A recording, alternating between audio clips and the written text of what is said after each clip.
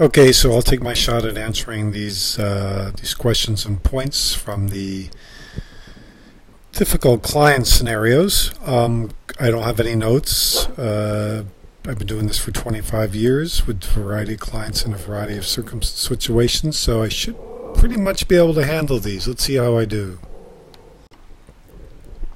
Case number one, the client who wants something done in an unreasonably short time frame. So I would say, there really is not enough time allocated to the project to get what you want done in such a short time frame.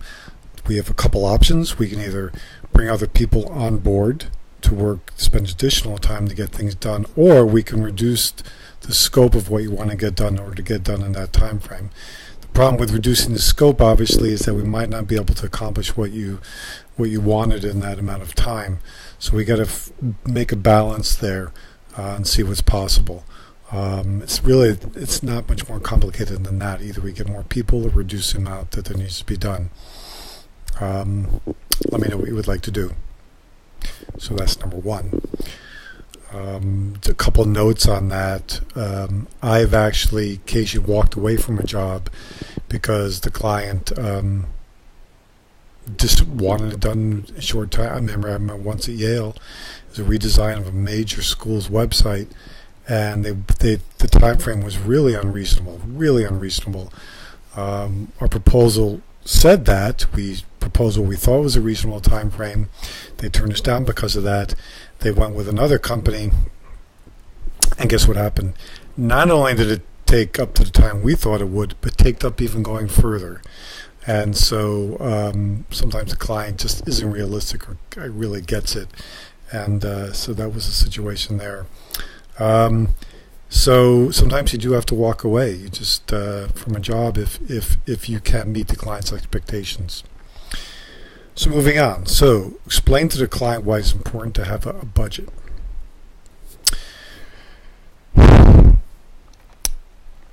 Let's see. So the preface here is that they have no idea about a budget. I could say, listen, I would say to the client, now you haven't indicated that you have any budget for this project. The problem with that is, we could work with that, which basically means that I charge you by the hour. As we do the work, I just charge you for it. The problem there is there's no end point. We don't know when it's going to be finished against a certain amount. You might feel at some point that it's not worth the amount of money you spent. I may feel frustrated that we're not getting enough done given the amount that you want to spend. You could say money is no object, but usually I only do that with clients that I build up a long-time relationship with, who really understand how I work and I understand how they work. So I suggest we just sit down and figure out what you would like to spend and see if we can do it for that amount of money. So note about that. So usually, like I said in my response, some clients who I've worked with for a long time, I will actually develop a relationship, and then I can work sort of an hourly basis because they trust me. They know that I'm not going to put more in than's required. They've seen what things cost before, like what we've done. But with a new client, that's really a very difficult way to work, unless it's very clear what you're trying to do. Okay, next here. So the potential client says they have a budget but won't tell you what it is. Indication that the client doesn't trust you, blah, blah, blah, blah. Explain to the client why sharing a budget is an advantage. So I would say to the client, I understand that you don't want to share your budget with me at this point. I can understand that. You want to make sure that you're getting that I don't artificially inflate costs to meet what you want. However, it's hard to know how to gauge what's possible without knowing about what you want to spend. It's like saying you're telling a contractor you want to build a house, but not telling them how much you want to spend, even though you've indicated you want a house that has 1 bedroom, 4 bedrooms. At some point, there needs to be a cost factor because it determines what's possible to build. You just have to trust me that I will be realistic. I'll give you the hours to break down the hours. I'll explain the profit margins and so forth, so you see exactly where the money goes to, and then you can might help you compare my quote with other vendors that you're considering working with to really compare apples with apples. So by presenting that budget number, then you can really see exactly what you're getting for that money rather than some sort of pie in the sky notion based on what I think it's going to cost and you have some other idea. Once we've worked together for a while and built up a relationship and done other jobs, then this will become much easier. There's a trust factor.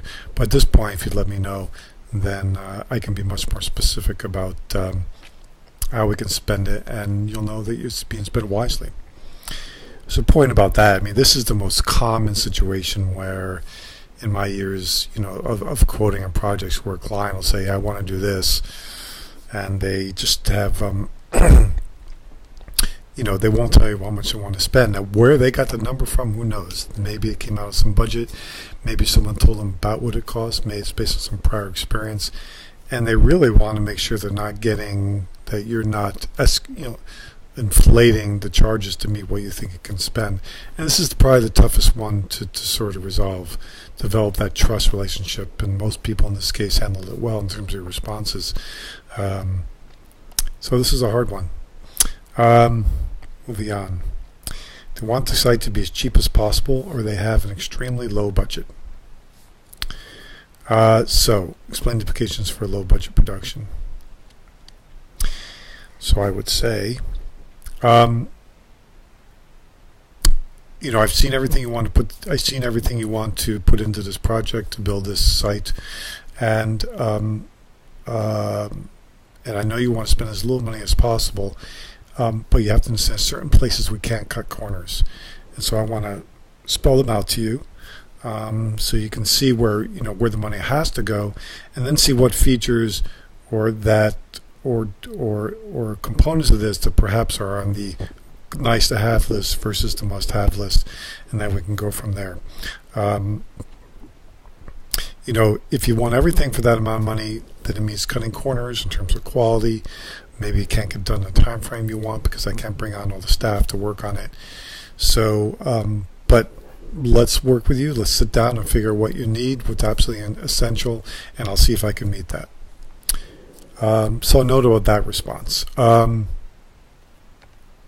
This is another one where I've walked away from jobs where they have a very low budget, and I just don't think I'm going to be able to be successful given what they want to spend, and they're best going somewhere else. You really get into a problem with these low budget where they don't want to reduce the scope and be reasonable because you end up having cram me in trying to get it done. They have an expectation you can do it, and it just can spell disaster. So this case, you just might have to walk away from a job or spell it out in a way would say this is how it has to be done. Let's see. The client expects more from the project more from the budget that will allow. So this is about scope creep and scope. So in this case, I'd say, so on working on your project, you've been adding other components that weren't a part of the original specification. So what I want to do is I want to stop at this point and look and see why you want to add those things. See how they impact what you originally wanted, see if they really are absolutely necessary. Because if I do those, then I have to give up something else because we sort of identified what the budget is, and the budget is basically to determine what we can do. So by adding these other components, then it impacts what we can do in the budget overall. So let's figure out what can be added, whether some compromises can be made, and determine, and maybe have to reevaluate the scope of the project and to see what can be done. You may have to increase the budget or give something up. Either way, for me what's important is the quality and that we get it done on time. So by adding these new components, you could be compromising either of those, and I don't want to see that happen for the sake of the success of the project. So note about that. So as I laid it out, this is very common. The client get into a project, they get excited, they see other possibilities, they want to add new things. Sometimes you can say, let's have a wish list, do these on another phase. But this is really very important because very often with a new client, oh, sure, I can do that, sure, I can do that. Maybe you think it's a little thing, it starts adding up, and eventually you're spending a lot more time and money than you had planned. But since they added it in, if you didn't call them on it, then they think it's becoming part of the project. because you didn't say it's going to cost more. They say, oh, can we do this? We can do that. The client doesn't know how long it takes. They might think it takes 5 minutes. Maybe it takes 5 hours. If you don't tell them, then they think it's not part of the project and they expect it to get done. And so after the fact, if you say, by the way, when you added that, that doesn't go over well. So it's best to hit these things off when it happens, and don't let these things grow without telling the client about it. Essential point of contact. Yeah, so this this goes to communication, which we spoke about earlier. So why is essential point of contact? I think everyone handled this one pretty well. And I would say to the client, when we start this project, it needs to be one person that I communicate with, who then can communicate with your whole team. If your whole team is allowed to send me messages and communicate, then they could be making different requests without the other person knowing. And then I'm responding to that person, and I don't know if they're talking to the other person, so you end up with a sort of a communication nightmare. If there's one person I can communicate with, then if all your team flows through them and you communicate those things to me and I respond, then everyone knows what's going on. You can communicate with everyone there. It makes for a much better flow in terms of managing the information going back and forth, and just makes things all easier all around. So point about that, that's pretty obvious. Although I've had clients who, there's a small firm, there's 4 or 5 people, they have different needs. They think it's kind of like, well, why should I have to represent the others? So I sort of become the central point of contact. And what I do is I build that into the project, sort of as a communication lead for the project. Where, okay, I'll be the central point of contact, but I understand it's going to take my time to take in what everyone says, interpret it, and tell the rest of your team what other people are asking, and to sort all that out. So that can work, but it becomes part of the project. You have to factor that time in, because it does take time to manage the communication for the client's team. So finally, the RFP and project questionnaire, and they haven't provided you a request for proposal. And they don't have time to fill in your design questionnaire if you have one. Yeah, so how would I say this? Because it really depends what end of the stick you're on in this one. So whether you're working as a client, or sometimes I've worked for the vendor or a client who wants to create an RFP for others. So we'll go like this. So I suggest you do a request for proposal, which outlines everything you want done. We can go into the detail what has to be in there in terms of requirements, scope, schedule, and so forth. That's important for a couple reasons. If you're going to ask other people to work on this project, I want you to bid on this project. I want you to get a fair comparison. So by having an RFP that you present to everybody, all the vendors, then you're comparing apples to apples to see how everyone responds. And so it'll make it much clearer to you that you're getting a fair comparison of what's being provided. If you call up one person and say, I want this, another person, I want that, if you're not clear and have one document to point to, it can get very uncertain. It also means when I respond to the proposal in terms of a quote and what I expect to do, that I can specifically point out what you wanted and speak to those issues in terms of the document. It means that if you change it as a result of what I respond, then you can revise your document, I revise mine. And so it becomes sort of this flow, this working iteration of changing a proposal. I change my response, and finally at the end we agree on what's to be done. And you have your charter, I have my quote proposal, and then that becomes the jumping off point for going ahead and building the thing. And having that document is really important to sort of stay on task, stay on budget, and so forth. And if things change, we go back and change it and adapt accordingly. But at least we have sort of that constitution, so to speak, that we're building on. And we, of course, like a constitution, we can amend it if need be, but it's important to have that starting off point.